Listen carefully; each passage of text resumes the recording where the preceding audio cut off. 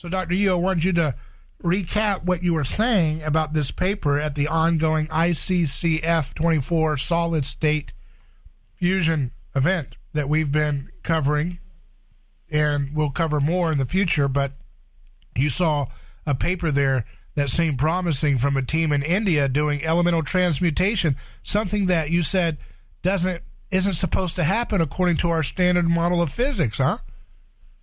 That's correct. Based on the standard model of physics, the gold has been created from supernova.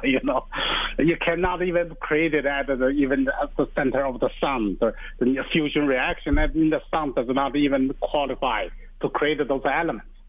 But this paper, if it's true, which I believe there's very likely, because lots of evidence, scientific evidence.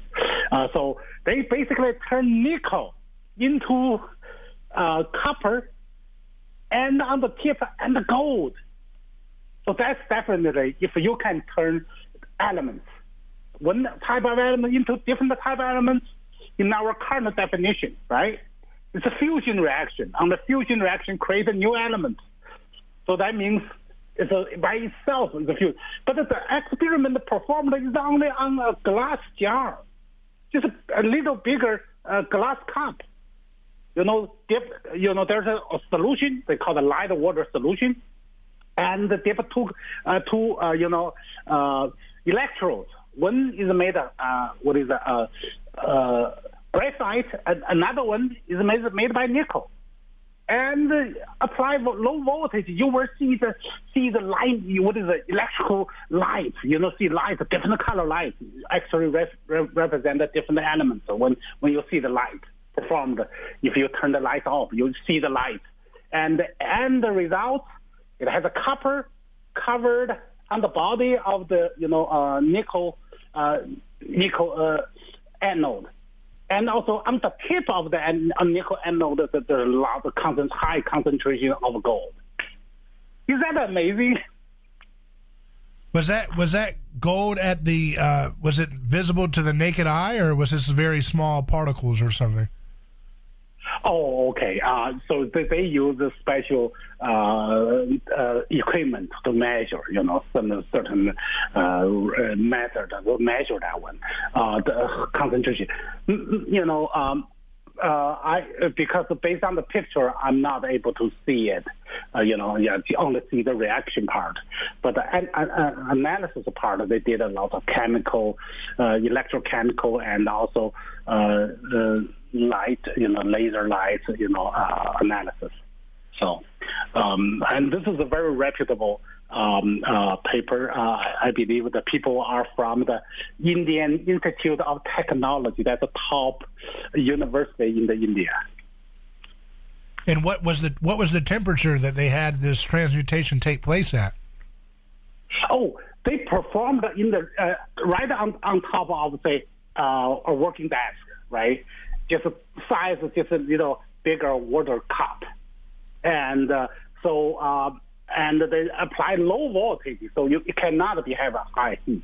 However, because you apply electrical voltage, right, you see the electricity sparks in there. So the whole thing should be at room temperature. The entire environment is in the room temperature.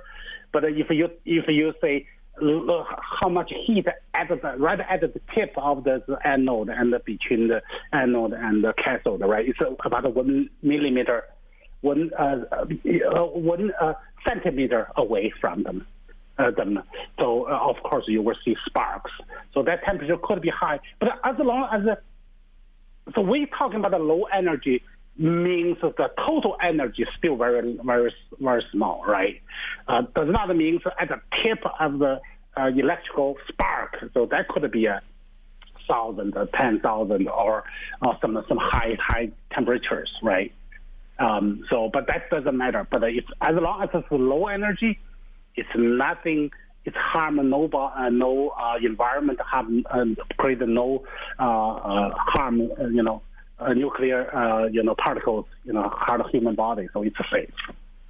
So that's a typically low energy nuclear reaction. So what do you think is happening on the physics level to create nickel turning into gold? Oh, the physics for me is very simple. So that means those sparks, when you have an electron, those sparks at the local, right? What they do, they break the nickel molecular structure and even nuclear structure. When you break that nuclear structure, because high spark at the tip, the probably have high, high energy, right? Then you break the nuclear structure. What happens? And as it's cooling down, when you bring them, they become charged particles, right? Nuclei. And when them cooling down, so they attach it to the cathode and the anode, on the surface. The cooling down form a new element because originally protons, neutrons, they already separated, right? So as they cooling down, they combined with different elements now, the different structure. So now in this case, it has on the most body, it shows on copper. The product is copper. But on the tip of the copper, the tip has higher temperature, right? Higher vibration frequency. And then comes with gold. Of course, gold is heavier than copper, right? So it's not a surprise, and it's much dense than copper. So on the tip of they have higher energy, create a heavier metal. It's no surprise to me. I wonder how we could have people further investigate this to scale that up. I mean, there's a lot of value in being able to take copper and turn it into gold at a greater scale. Oh, yes. From this experiment is from theoretical point, it's revolutionary, right? If it can demonstrate gold can create at a low temperature, right? So that means, so quantum theory needed to be rewritten.